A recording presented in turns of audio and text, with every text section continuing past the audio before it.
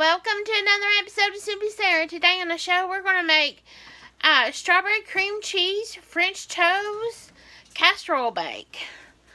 So let me pull you down to see. We'll show you what I got, what I'm doing. Okay, I've already got my bread and some strawberries and a layer of cream cheese. What I did is I got some croissants off the Ipsy bin, and I just broke them up, and then I had about 3 biscuits. I broke them up, so we split our layers. We've got a layer of our bread. I've got half of our strawberries cut up. That went down, and then I got half of our cream cheese cubed. It went down, and a buttered casserole dish, a 9 by 13. So now what we need is our mixture. And we've got eggs. I got a little bit of sugar, some maple syrup, and vanilla extract. So we're just gonna whisk this all together.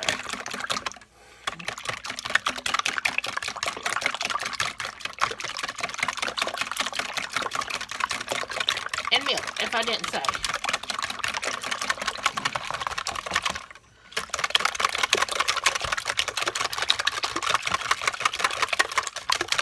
Okay, I think we're good. Wait a minute, I see a little yolk there.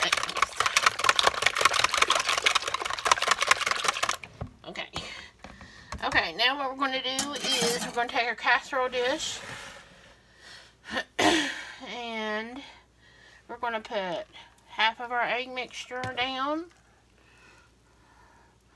Let it start soaking up.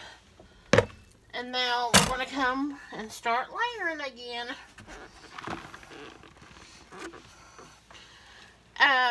French toast bake is good to use up some stale bread or anything like buns. You've seen me do it, tearing up hamburger buns and hot dog buns left over from a cookout. Okay, the rest of the strawberries, and you can see they're starting to leak out some of their juices since I cut them. So the strawberry juices are going to flavor your milk mixture, okay?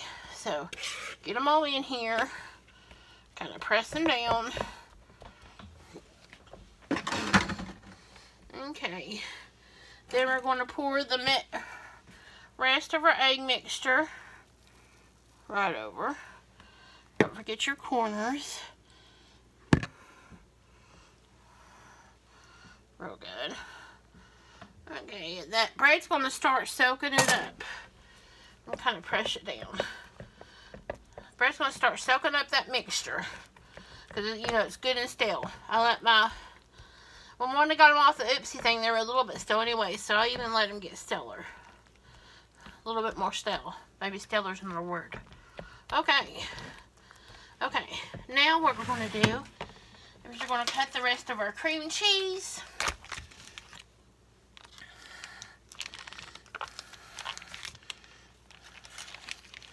And I just cut it into cubes and drop it. Now, just think, you could do, this is strawberries.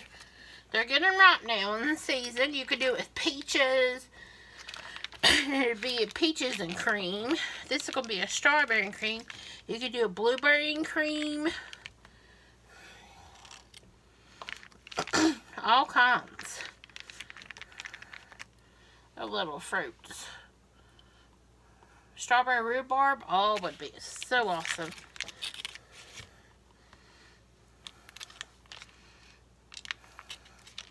Okay, I'm just finished cutting this up.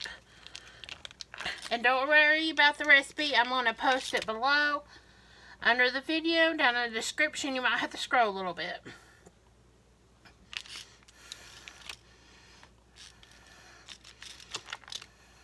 Okay, got another little piece.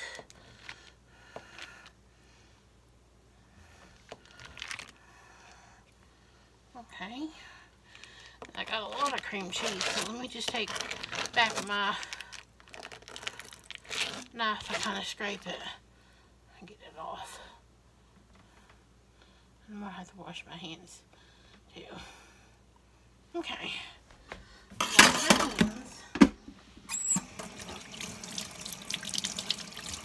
Okay. What I'm going to do is I'm going to let this sit here for about 30 minutes and let it soak up all the mixture. And then we're going to pop it in a 350-degree oven and cook it till you know our eggy mixture is done. Cream cheese is kind of like melt in it. And so that's going to probably take about 40 to 45 minutes or more. I'll see you back with video 2.